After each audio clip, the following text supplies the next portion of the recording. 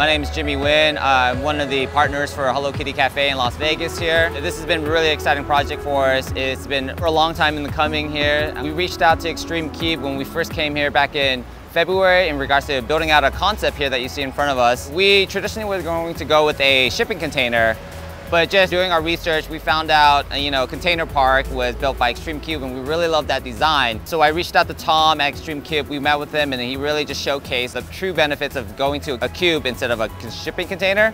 Just the additional real estate, just letting it be brand new, and then on top of that, the best feature was letting it be customizable, like putting every single tweak, turn, door swings. You can see here, we actually have half doors. And that was just something that we were able to do on the fly with working with your engineering design team to say, hey, we have this tree here blocking our main swing door. Can we break that door in half? And they were like, yeah, no problem, we can do that. We have some great ideas. And then just that partnership flourished. I mean, we started working through how do we get water tanks on here? Because actually this standalone cafe doesn't have any water lines. So we actually had to figure out getting the tanks up there and just working with everyone at Extreme Cube. It was just unbelievable. Just you guys are so accommodating. You guys had great ideas, helping us solve a lot of problems that were coming up. And then just the ability to just kind of get it here.